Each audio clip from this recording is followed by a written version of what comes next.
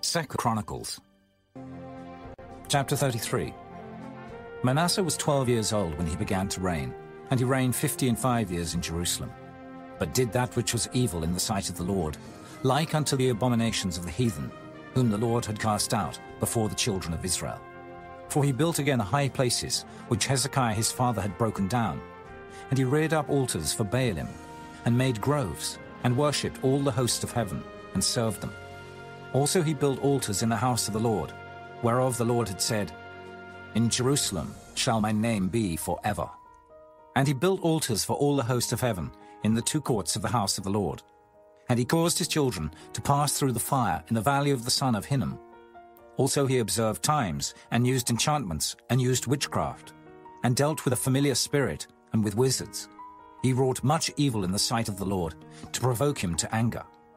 And he set a carved image, the idol which he had made, in the house of God, of which God had said to David and to Solomon his son, In this house and in Jerusalem, which I have chosen before all the tribes of Israel, will I put my name forever. Neither will I any more remove the foot of Israel from out of the land which I have appointed for your fathers, so that they will take heed to do all that I have commanded them, according to the whole law, and the statutes and the ordinances by the hand of Moses. So Manasseh made Judah and the inhabitants of Jerusalem to err, and to do worse than the heathen, whom the Lord had destroyed before the children of Israel. And the Lord spake to Manasseh and to his people, but they would not hearken. Wherefore the Lord brought upon them the captains of the host of the king of Assyria, which took Manasseh among the thorns, and bound him with fetters, and carried him to Babylon.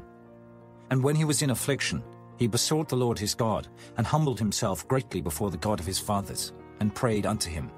And he was entreated of him, and heard his supplication, and brought him again to Jerusalem into his kingdom.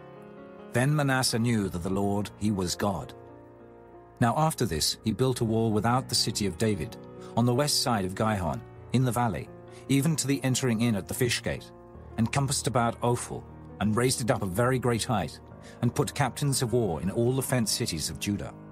And he took away the strange gods, and the idol, out of the house of the Lord, and all the altars that he had built in the mount of the house of the Lord, and in Jerusalem, and cast them out of the city. And he repaired the altar of the Lord, and sacrificed thereon peace offerings and thank offerings, and commanded Judah to serve the Lord God of Israel. Nevertheless, the people did sacrifice still in the high places, yet unto the Lord their God only. Now the rest of the acts of Manasseh, and his prayer unto his God, and the words of the seers that spake to him in the name of the Lord God of Israel, behold, they are written in the book of the kings of Israel. His prayer also, and how God was entreated of him, and all his sin, and his trespass, and the places wherein he built high places, and set up groves and graven images before he was humbled. Behold, they are written among the sayings of the seers. So Manasseh slept with his fathers, and they buried him in his own house, and Amon his son reigned in his stead. Amon was 22 years old when he began to reign, and reigned 2 years in Jerusalem. But he did that which was evil in the sight of the Lord, as did Manasseh his father. For Amon sacrificed unto all the carved images which Manasseh his father had made, and served them, and humbled not himself before the Lord, as Manasseh his father had humbled himself. But Amon trespassed more and more, and his servants conspired against him, and slew him in his own house. But the people of the land slew all them that had conspired against King Amon, and the people of the land made Josiah his son king in his stead. Chapter 34. Josiah was 8 years old when he began to reign, and he reigned in Jerusalem 31 years. And he did that which was right in the sight of the Lord, and walked in the ways of David his father, and declined neither to the right hand nor to the left. For in the 8th year of his reign, while he was yet young, he began to seek after the God of David his father. And in the 12th year he began to purge Judah and Jerusalem from the high places, and the groves, and the carved images, and the molten images. And they brake down the altars of Baalim in his presence. And the images that were on high above them he cut down. And the groves, and the carved images, and the molten images he brake in pieces, and made dust of them, and strowed it upon the graves of them that had sacrificed unto them. And he burnt the bones of the priests upon their altars, and cleansed Judah and Jerusalem. And so did he in the cities of Manasseh and Ephraim and Simeon, even unto Naphtali, with their mattocks round about. And when he had broken down the altars and the groves, and had beaten the graven images into powder, and cut down all the idols throughout all the land of Israel, he returned to Jerusalem. Now in the 18th year of his reign, when he had purged the land and the house, he sent Shaphan the son of Azaliah, and Maaseiah the governor of the city, and Joah the son of Joahaz the recorder, to repair the house of the Lord his God. And when they came to Hilkiah the high priest, they delivered the money that was brought into the house of God, which the Levites that kept the doors had gathered of the hand of Manasseh and Ephraim, and of all the remnant of Israel, and of all Judah and Benjamin. And they returned to Jerusalem. And they put it in the hand of the workman that had the oversight of the house of the Lord. And they gave it to the workman that wrought in the house of the Lord, to repair and amend the house. Even to the artificers and builders gave they it, to buy hewn stone and timber for couplings, and to floor the houses which the kings of Judah had destroyed. And the men did the work faithfully. And the overseers of them were Jahath and Obadiah the Levites, of the sons of Merari, and Zechariah and Meshullam of the sons of the Kohathites, to set it forward, and other of the Levites, all that could skill of instruments of music. Also they were over the bearers of burdens, and were overseers of all that wrought the work in any manner of service. And of the Levites there were scribes, and officers, and porters. And when they brought out the money that was brought into the house of the Lord, Hilkiah the priest found a book of the law of the Lord given by Moses. And Hilkiah answered, and said to Shaphan the scribe, I have found the book of the law in the house of the Lord. And Hilkiah delivered the book to Shaphan. And Shaphan carried the book to the king, and brought the king word back again, saying, All that was committed to thy servant, they do it. And they have gathered together the money that was found in the house of the Lord, and have delivered it into the hand of the overseers, and to the hand of the workmen. Then Shaphan the scribe told the king, saying, Hilkiah the priest hath given me a book. And Shaphan read it before the king. And it came to pass, when the king had heard the words of the law, that he rent his clothes. And the king commanded Hilkiah, and Ahikam the son of Shaphan, and Abdon the son of Micah, and Shaphan the scribe, and Isaiah a servant of the king's, saying, Go, inquire of the Lord for me, and for them that are left in Israel and in Judah, concerning the words of the book that is found. For great is the wrath of the Lord that is poured out upon us, because our fathers have not kept the word of the Lord, to do after all that is written in this book. And Hilkiah and they that the king had appointed went to Huldah the prophetess, the wife of Shallum, the son of Tikvath, the son of Hazra, keeper of the wardrobe. Now she dwelt in Jerusalem in the college. And they spake to her to that effect. And she answered them, Thus saith the Lord God of Israel, Tell ye the man that sent you to me. Thus saith the Lord, Behold, I will bring evil upon this place, and upon the inhabitants thereof, even all the curses that are written in the book which they have read before the king of Judah. Because they have forsaken me, and have burned incense unto other gods, that they might provoke me to anger with all the works of their hands. Therefore my wrath shall be poured out upon this place, and shall not be quenched. And as for the king of Judah, who sent you to inquire of the Lord, so shall ye say unto him, Thus saith the Lord God of Israel concerning the words which thou hast heard, because thine heart was tender, and thou didst humble thyself before God, when thou heardest his words against this place, and against the inhabitants thereof, and humblest thyself before me, and didst rend thy clothes, and weep before me, I have even heard thee also, saith the Lord. Behold, I will gather thee to thy fathers, and thou shalt be gathered to thy grave in peace. Neither shall thine eyes see all the evil that I will bring upon this place, and upon the inhabitants of the same. So they brought the king word again. Then the king sent and gathered together all the elders of Judah and Jerusalem.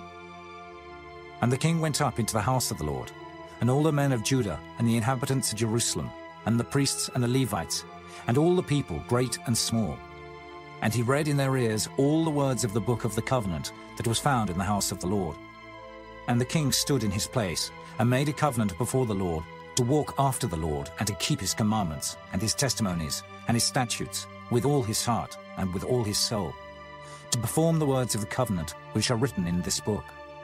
and he caused all that were present in Jerusalem and Benjamin to stand to it. And the inhabitants of Jerusalem did according to the covenant of God, the God of their fathers. And Josiah took away all the abominations out of all the countries that pertained to the children of Israel, and made all that were present in Israel to serve, even to serve the Lord their God. And all his days they departed not from following the Lord, the God of their fathers. Chapter 35. Moreover, Josiah kept a Passover unto the Lord in Jerusalem, and they killed the Passover on the 14th day of the first month. And he set the priests in their charges, and encouraged them to the service of the house of the Lord, and said unto the Levites that taught all Israel, which were holy unto the Lord, Put the holy ark in the house, which Solomon the son of David king of Israel did build. It shall not be a burden upon your shoulders. Serve now the Lord your God and his people Israel, and prepare yourselves by the houses of your fathers, after your courses, according to the writing of David king of Israel, and according to the writing of Solomon his son. And stand in the holy place according to the divisions of the families of the fathers of your brethren, the people, and after the division of the families of the Levites. So kill the Passover, and sanctify yourselves, and prepare your brethren, that they may do according to the word of the Lord by the hand of Moses. And Josiah gave to the people, of the flock, lambs, and kids, all for the Passover offerings, for all that were present, to the number of 30,000, and 3,000 bullocks. These were of the king's substance. And his princes gave willingly unto the people, to the priests and to the Levites. Hilkiah and Zechariah and Jehiel, rulers of the house of God, gave unto the priests for the Passover offerings 2,600 small cattle and 300 oxen. Conaniah also, and Shemaiah and Nathaniel his brethren, and Hashabiah and Jael, and Jozabad, chief of the Levites, gave unto the Levites for Passover offerings 5,000 small cattle and 500 oxen. So the service was prepared, and the priests stood in their place, and the Levites in their courses, according to the king's commandment. And they killed the Passover, and the priests sprinkled the blood from their hands, and the Levites flayed them. And they removed the burnt offerings, that they might give according to the divisions of the families of the people, to offer unto the Lord, as it is written in the book of Moses. And so did they with the oxen. And they roasted the Passover with fire, according to the ordinance. But the other holy offerings sod they in pots, and in cauldrons, and in pans, and divided them speedily among all the people.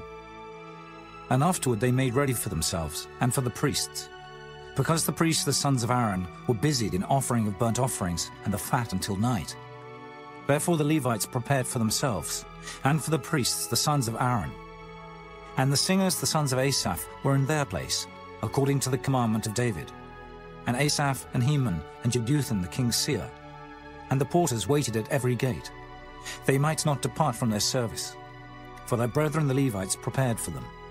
So all the service of the Lord was prepared the same day, to keep the Passover, and to offer burnt offerings upon the altar of the Lord, according to the commandment of King Josiah. And the children of Israel that were present kept the Passover at that time, and the feast of unleavened bread 7 days. And there was no Passover like to that kept in Israel from the days of Samuel the prophet.